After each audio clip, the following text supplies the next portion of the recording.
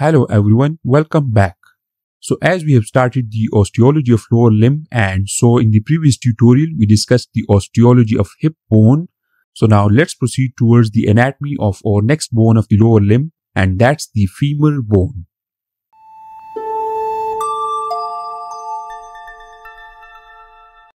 So this long bone is obviously the femur bone, and it articulates above with the acetabulum of the os coccyx to form the hip joint, and below it articulates with the tibia and the patella to form the knee joint. So we will discuss the femur bone in a similar way to our discussion of hip bone. So we will discuss the different parts of femur, its different surfaces, and the different bony features of femur bone. So you can see that both of these femur bones have now been colored in different colors, and these colors show different parts of these bones. So let's take one of these two femur bones to discuss these parts of femur. Okay, so we have isolated one of those two femur bones, and we will use it to describe the different parts of femur bone. So first we will describe the different parts in the upper end of this bone, and then we will move downwards to describe the other parts in the middle and lower ends of this bone. So in the upper end of the femur bone, you can see this somehow spherical bony part, which is about 2/3 of a sphere, and this spherical bony part of the femur bone is actually the head of the femur, and it articulates with the acetabulum of the os coccyx to form the hip joint. And in the center of this head of the femur, you can see this small depression called the fovea capitis. And this fovea capitis serves as the attachment site for the ligament of the head of the femur. So part of the blood supply to the head of the femur from the obturator artery is conveyed along the ligament of the head of the femur and enters the bone at this fovea capitis. So just distal to the head of the femur, you can see this part of the femur bone, which connects the head to the shaft of the femur. And this part is called the neck of the femur bone. And this neck of the femur bone passes downward, backward, and laterally and forms an angle of about 125 degrees with the long axis of the shaft. And this angle is slightly less in the female. And you need to know that the size of this angle can be altered by different diseases of the neck of the femur.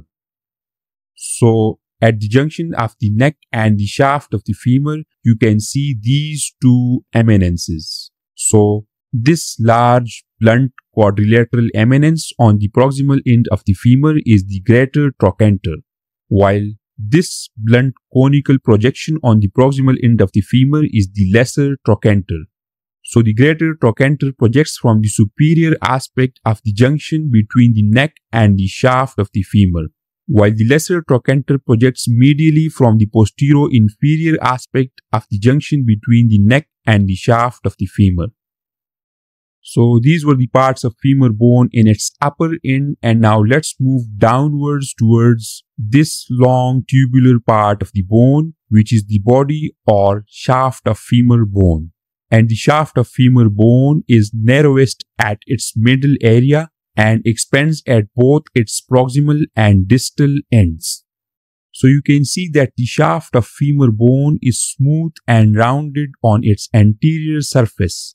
But that's not the case about its posterior surface, because posteriorly you can see this roughened ridge on the shaft of femur bone, and this ridge is called the linea aspera. And to the linea aspera are attached different muscles and intermuscular septa. So let's rotate this bone back towards the anterior view, and let's move further downward to discuss the bony parts in the lower end of this bone. So in the lower end of the femur bone, you can see these two articular eminences. So this medially located round articular eminence on the distal end of the femur is the medial condyle of femur, while this laterally located round articular eminence on the distal end of the femur is the lateral condyle of femur.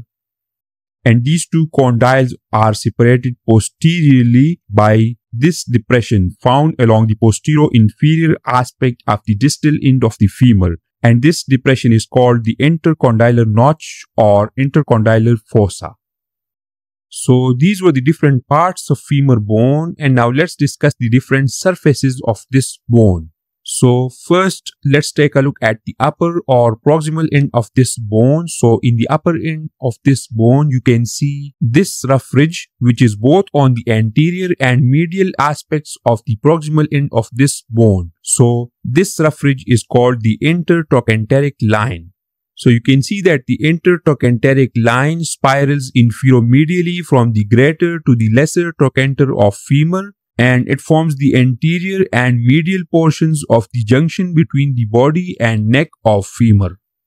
So let's zoom out and let's take a look at the lower end of this bone. So in the lower or distal end of this bone, you can see this groove-like area on the anterior aspect of the distal end of femur. So this groove-like area is called the patellar surface of femur, and it is located between the articular facets of the medial and lateral condyles of femur. And the reason why it is called as the patellar surface of femur is that it articulates with the vertical ridge of patella, and so it contributes to the formation of the patellofemoral joint. So let's zoom out once again and let's take a look at this whole smooth area on the frontal aspect of the body of femur. So this region is called the anterior surface of femur, and it is one of the 5 surfaces of the body of femur. So the other 4 being the lateral, medial, posterior and popliteal surfaces. So if you rotate this bone to a medial view, so you would be able to see this whole smooth area on the posterior-medial aspect of the body of femur. So this area is called the medial surface of femur. And if you rotate this bone all the way to a lateral view, so you would be able to see this whole area on the posterolateral aspect of the body of femur. So this area is called the lateral surface of femur.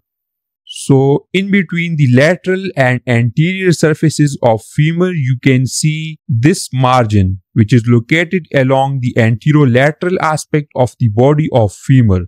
So this marginal area is called the lateral border of femur. So the lateral border of femur extends inferiorly from the greater trochanter to the lateral condyle of femur.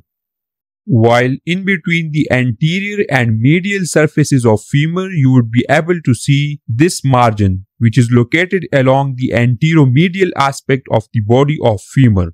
So this marginal area is called the medial border of femur. And you can see that the medial border of femur extends inferiorly from the intertrochanteric line to the medial condyle of femur.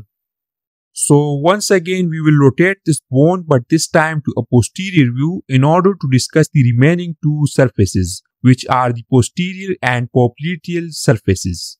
So first let's take a look at the proximal end of this bone. So posteriorly in the proximal end of this bone, you can see this ridge on the posterior aspect of the proximal end of the femur. So this is called as the intertrochanteric crest. And you can see that the intertrochanteric crest extends infero-medially from the greater to the lesser trochanter of femur, and it forms the posterior portion of the junction between the body and neck of femur. So let's zoom out once again and let's move downward so that we could be able to take a look at this rough broad ridge that travels down along the posterior aspect of the body of femur. So we already know that this ridge is called as the linea aspera.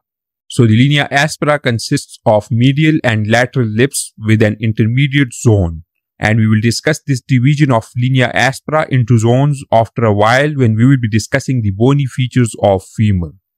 So superolateral to the linea aspera, you can see this broad rough margin located along the upper posterolateral aspect of the body of femur. And this is called as the gluteal tuberosity. So you can see that the gluteal tuberosity is the superior continuation of the lateral lip of linea aspera. And if we focus superomedially to the linea aspera, so we would be able to see this rough margin which is located along the upper posteromedial aspect of the body of femur. So this is called as the spiral line. So the spiral line is the superior continuation of the medial lip of linea aspera, and it spirals in a superomedial direction to become continuous with the intertrochanteric line. So that means that the spiral line and the gluteal tuberosity are the superior continuations of linea aspera. So if you look at the inferior continuations of linea aspera, so you can see this margin located along the lower posterolateral aspect of the body of femur, and this is called as the lateral supracondylar ridge. So the lateral supracondylar ridge is the inferior continuation of the lateral lip of linea aspera. And if we look at this margin, which is located along the lower posteromedial aspect of the body of femur, so this is called as the medial supracondylar ridge. So the medial supracondylar ridge is the inferior continuation of the medial lip of linea aspera. So that means that the medial and lateral supracondylar lines are the inferior continuations of linea aspera.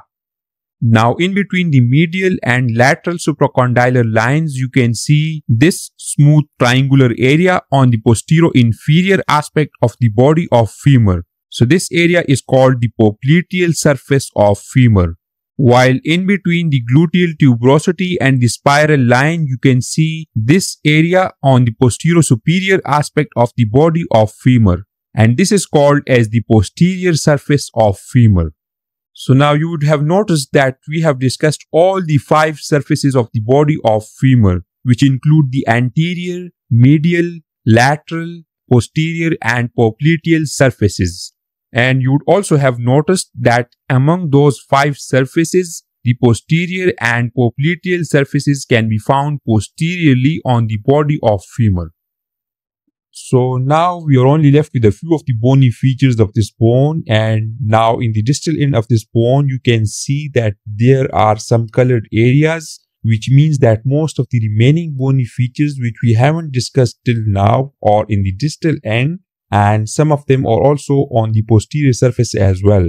So let's zoom in the distal end of this bone and let's have a look at this smooth convex area found on the anterior, inferior and posterior aspects of the medial condyle of femur. So this is called as the articular facet of medial condyle of femur. While this smooth convex area found on the anterior, inferior and posterior aspects of lateral condyle of femur is the articular facet of lateral condyle of femur. And you can see that the articular facets of lateral and medial condyles of femur are continuous with the patellar surface of femur. So let's rotate this bone to an anteromedial view and let's have a look at this small tubercular prominence found on the superomedial aspect of the medial condyle of femur, which is called as the adductor tubercle. And this adductor tubercle provides an insertion site for the adductor magnus muscle. So a little distal to this adductor tubercle, you can see this rough eminence found along the medial aspect of the medial condyle of femur, which is called as the medial epicondyle of femur. And the medial epicondyle of femur provides an attachment site for the tibial collateral ligament. And after that, if we rotate this bone to an anterolateral view, so we will be able to have a look at this rough eminence found along the lateral aspect of the lateral condyle of femur. And this is called as the lateral epicondyle of femur. So the lateral epicondyle of femur serves as an attachment site for several musculoskeletal elements. So it provides an origin site for the popliteus muscle and the lateral head of gastrocnemius muscle, and it also serves as an attachment site for the fibular collateral ligament.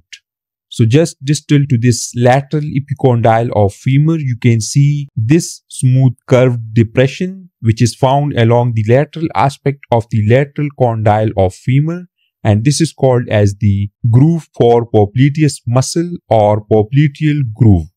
So this groove serves as a passageway for the tendon of popliteus muscle. So the tendon of popliteus muscle passes through this groove and attaches to its anterior end.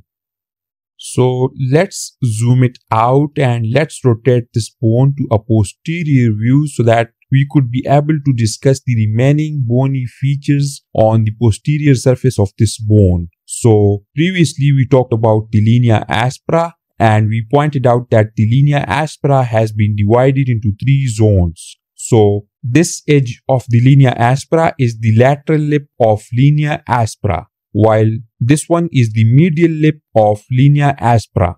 And in between these two, you can find this narrow rough area which is bounded by the medial and lateral lips. So this is called as the intermediate zone of linea aspera.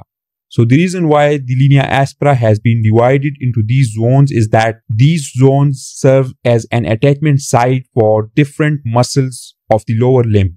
So the division of the linea aspera into these zones makes it convenient for the reader to understand the attachments of different muscles of the lower limb. So if you move a bit proximally, so you would be able to have a look at this ridge found along the posterior aspect of the proximal end of the body of femur. So this is called as the pectineal line of femur. So you can see that the pectineal line of femur is the superior continuation of the intermediate zone of linea aspera, and it extends up to the lesser trochanter of femur and provides an insertion site for the pectineus muscle. So if you move a bit more proximally, so we would be able to have a look at this small prominence on the posterior aspect of the proximal end of femur. So this is called as the quadrate tubercle. So you can see that the quadrate tubercle is found along the intertrochanteric crest close to its midpoint. And now we will rotate this bone to a superior view in order to have a look at this rough deep depression found along the posterior superior aspect of the proximal end of femur. So this is called as the trochanteric fossa. And we have already discussed this small pit-like structure in the beginning of our tutorial, which is found on the medial aspect of the head of femur. So we know that this is called as the fovea capitis. And we also know that the fovea capitis provides an attachment site for the ligament of head of femur. So with that, our tutorial on the anatomy of femur comes to an end. So if you have any confusion in what we studied, you can ask me in the comment section. Thank you so much.